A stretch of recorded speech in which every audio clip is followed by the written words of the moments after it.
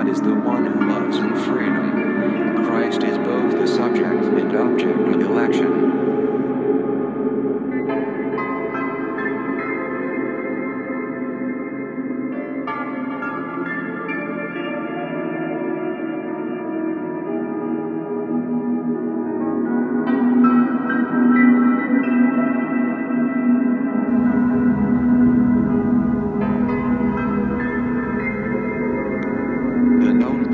God's creation, fallen out of its union with Him, and therefore the world of the flesh needing redemption, the world of men, and of time, and of things, our world. This known plane is intersected by another plane that is unknown, the world of the Father, of the primal creation, and of the final redemption. The relation between us and God, between this world and His world presses for recognition, but the line of intersection is not self-evident.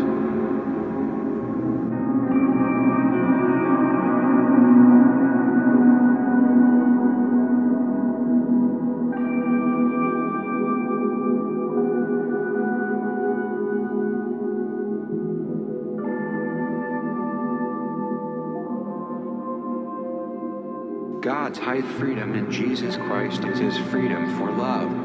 The divine capacity which operates and exhibits itself in that superiority and subordination is manifestly also God's capacity to bend downwards, to attach Himself to another and this other to Himself, to be together with Him. This takes place in that irreversible sequence, but it is completely real.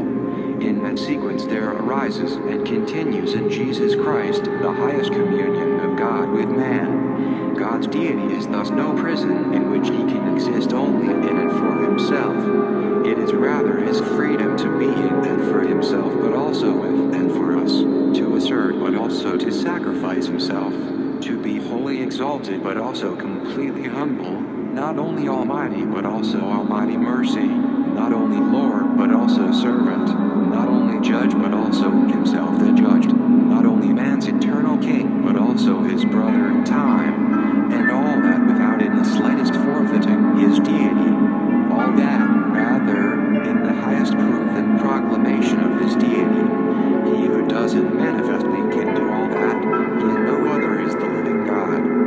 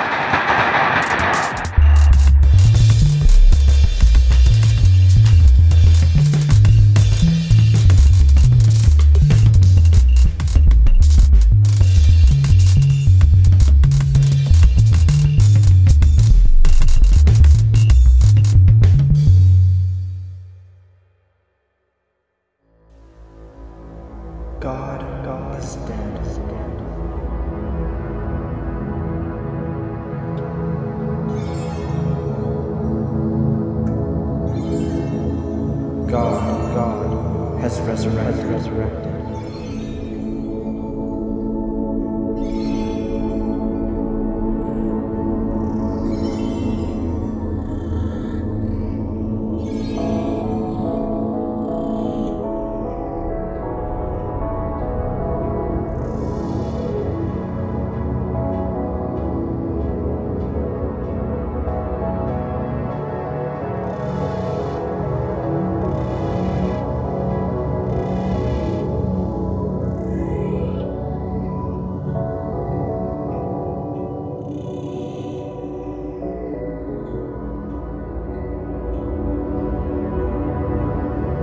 You are a creature that is a mixture between being and non-being.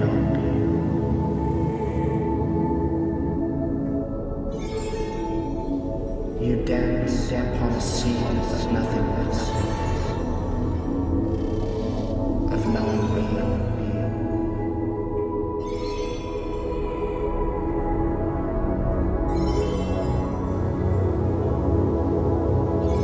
Answers the question, what is being itself?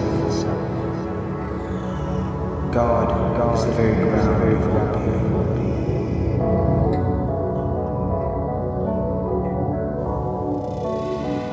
God is both infinitely near and infinitely far.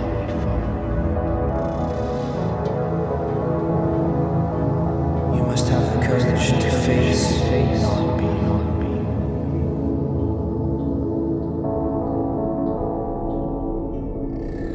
And this faith is a matter of ultimate concern, empowered by the very Spirit of God, revealed in the Christ.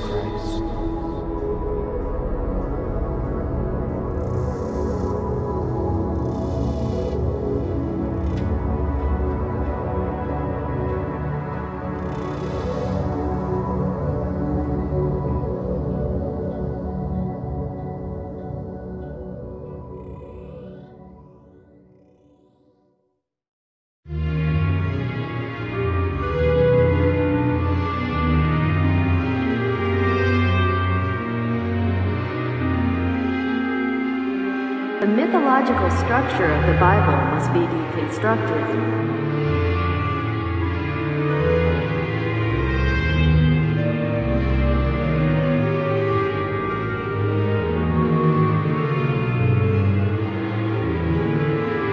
When reason has followed its road to the end, the point of crisis is reached and man is brought to the great question mark over his own existence.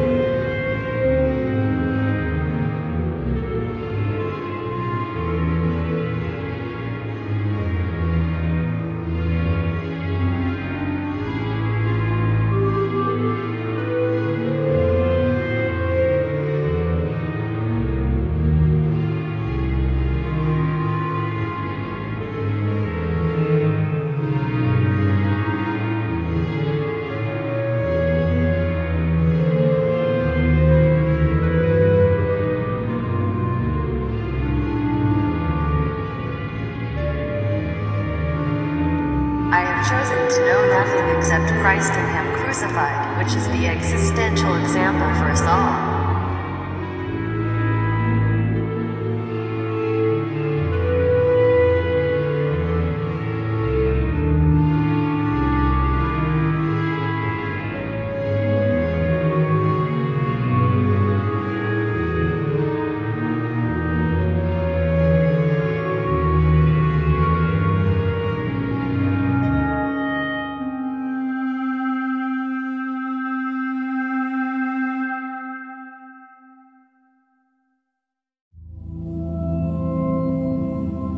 The revelation of God is not propositional knowledge.